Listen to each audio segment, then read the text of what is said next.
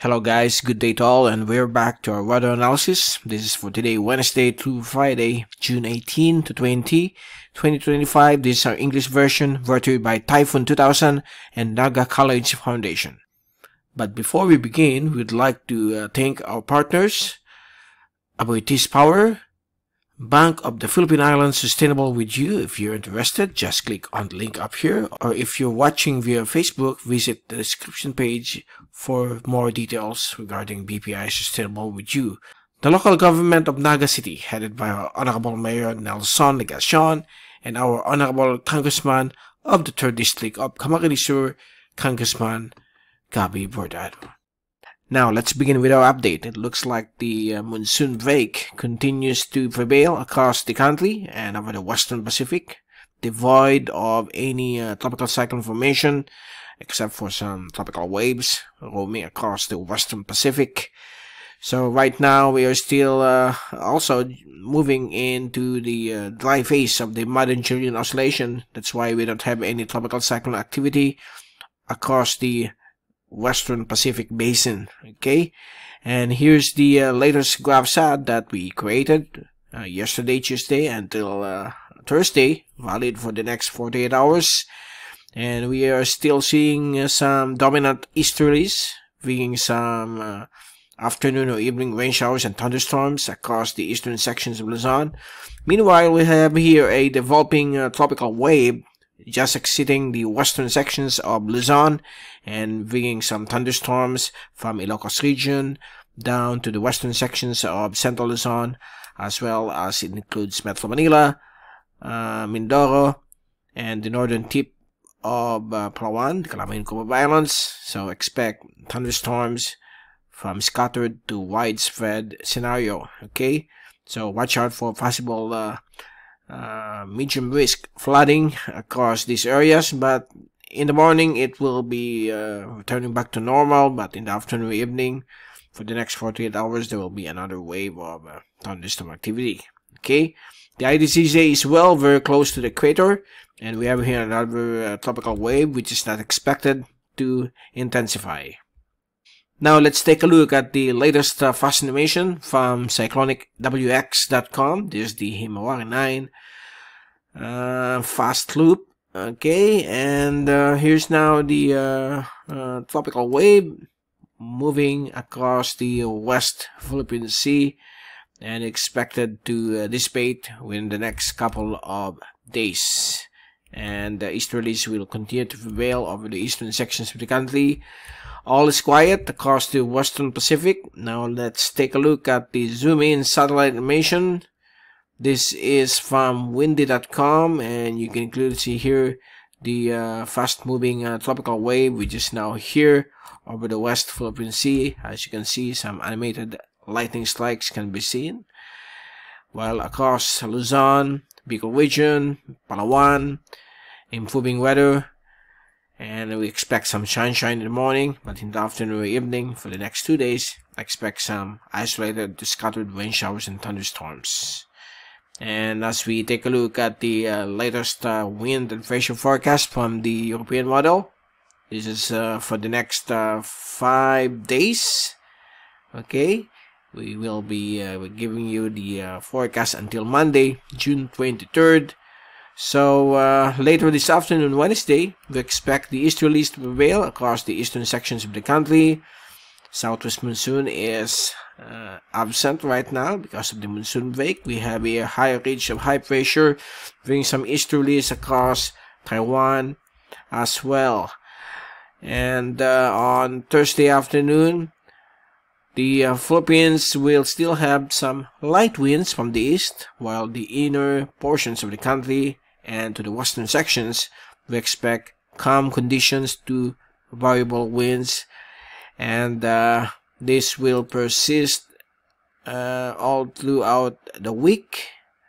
And on Friday and Saturday, we are seeing some renewed southerly and southwesterly winds over the West Philippine and South China Seas, and it includes the areas of the Kalayaan Island Group, while over the archipelago, the rest of the country will have calm conditions with light winds blowing from the south. Here's the high pressure cell. Here's an upper level low, which is expected to bring some good weather across the western Pacific without any development of low pressure system. Sunday, same southwesterly to southerly winds over the western Philippine Sea. Calm conditions with very light variable winds across the country, as well as on Monday. Okay. And as we take a look at the rain forecast, this is valid for the next 5 days until Monday, June 23rd. It looks like every afternoon we are expecting isolated to scattered rain showers and thunderstorms in most parts of the country. So don't forget to bring your umbrellas, rain gear, as we are expecting thunderstorms. But if we look into Saturday and Sunday, most of the thunderstorms are only concentrated over Palawan and the Visayas, while the rest of the archipelago will have thunderstorms over portions of Luzon and Mindanao. And then on Monday afternoon, we are again expecting some severe thunderstorms to occur in most parts of Luzon, becoming more frequent over the southern Tagalog provinces, central and northern Luzon. So expect this heavy rainfall in the afternoon, which will last for an hour or 30 minutes. It depends on the size of these thunderstorms. Also across Mindanao, and that will be on Monday, June 23rd. It's still quiet all throughout the 5-day period. As for the waves, there's nothing to mention here. For the next 5 days, the waves over the East Philippine Sea will be less than a meter in wave heights. Over the central waters of our country, it will become to just about almost half a meter in wave heights.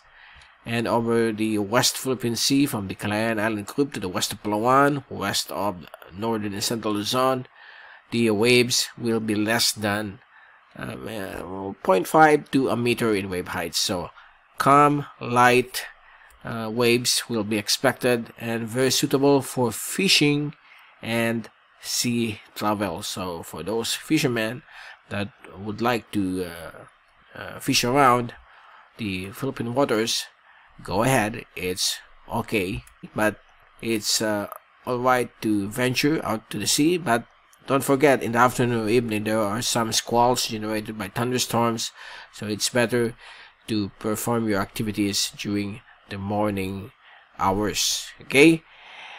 And for the latest MJO status of the Western Pacific right now, it's moving back into the Indian Ocean, as you can see it here, beginning yesterday or 2 days ago, June 16, valid until July 1st. We are moving into a dry phase of the Modern Junior Oscillation, as you can see here, that yellow-orange color. So that's a sign that we are on the Modern Julian Oscillation dry phase. Okay, meaning we are in the monsoon break, but we expect when we move into July, there might be some renewed wet phase of the Modern Julian Oscillation. Then a possibility of tropical cyclone formation will again appear across the Philippine Sea and the Western Pacific. So far, for these last 2 weeks of June, it is probably be just localized thunderstorms in the afternoon, evening, but no tropical cyclone formation. But we don't know during the last week of June, and we will be giving you the very latest in the coming weeks and days. Okay, and here's the latest from Pag-asa. This is the tropical cyclone threat potential, which is coming from the source of the American model to the Central Weather Administration of Taiwan.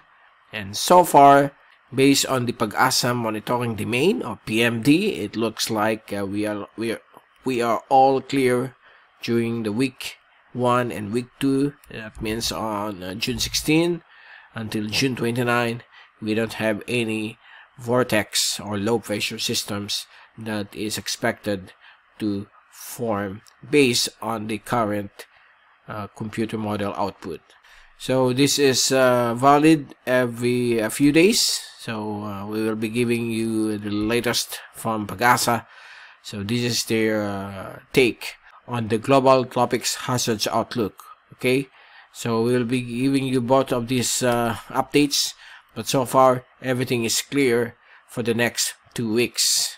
Now for the El Nino and La Nina update, those of you who are asking what's the latest right now, so far we will remain neutral for the rest of 2025 until the early months of 2026 based on the latest June 12 update from the Climate Prediction Center of NOAA, of the National Weather Service of the United States. And right now it's generally normal, neutral when it comes to the climate conditions across the globe. And here's the latest as of June. The latest right now, it's more than 90% neutral, and it will go down up to 48% come October, November, December. But again, it will go up to 56% by January, February to March 2026. So generally speaking, we are on a neutral condition. There's no El Nino, there is no La Nina, but there are hints of La Nina returning. But so far, the neutral conditions remain the higher probability right now. Okay, so we expect normal weather, normal tropical cyclone formation for the rest of 2025. And so far, that's the latest for this Wednesday to Friday, and we'll return this weekend for another update from Typhoon 2000. This is Mike Padua saying stay safe always, be #WeatherWiser, and don't forget to subscribe to our channel. Click the like button for the very latest of our updates. Thank you so much for watching. God bless to all.